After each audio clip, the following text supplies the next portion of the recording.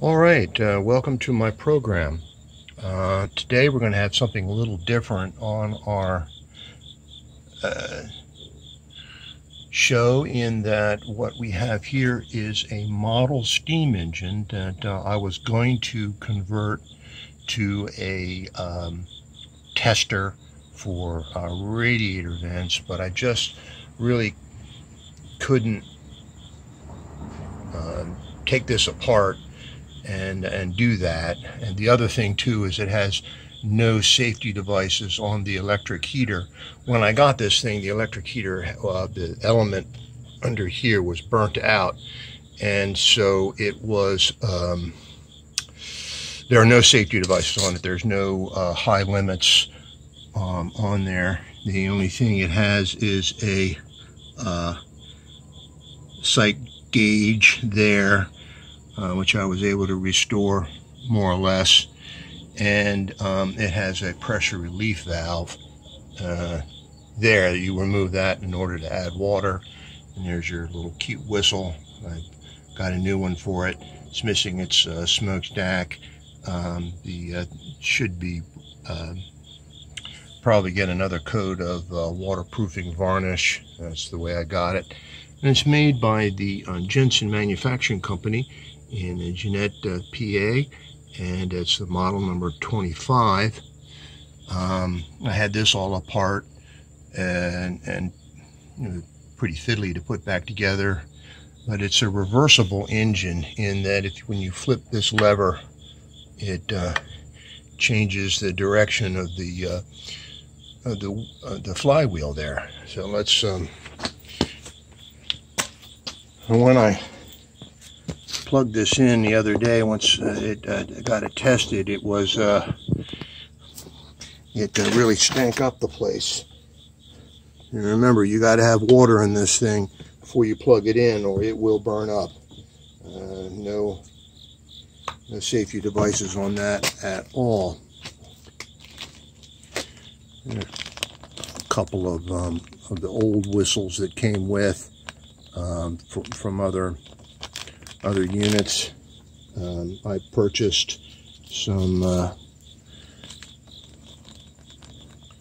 extra sight glasses and gaskets.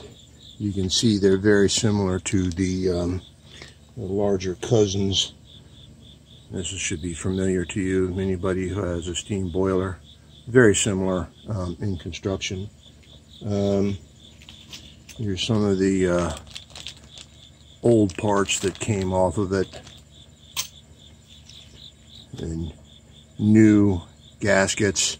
They have these special screws, the various points, like here and here,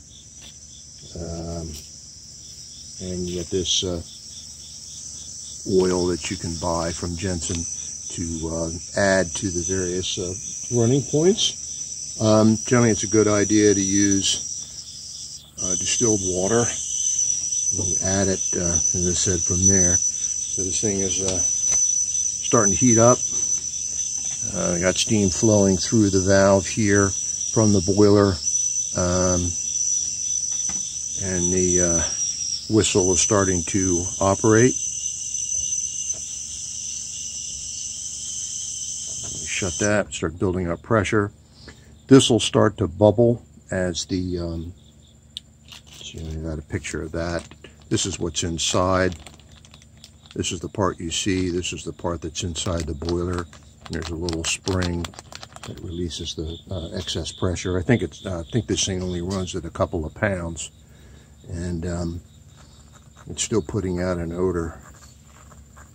Let's see if we can get some. There we are.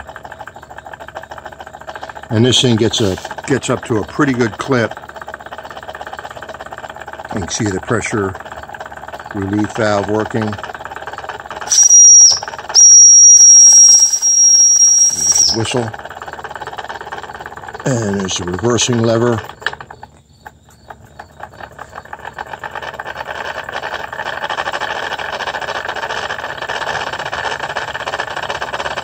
And you can control the speed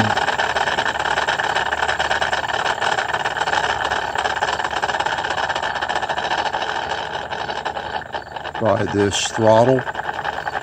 And keep an eye on the sight glass. Generally, you want to unplug it. Just make sure it's got water in it at all times. And that'll run for quite a while, even with the unit unplugged.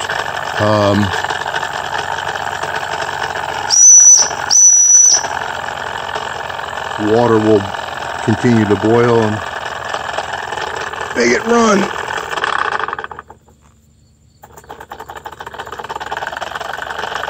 And so there we have it. I hope you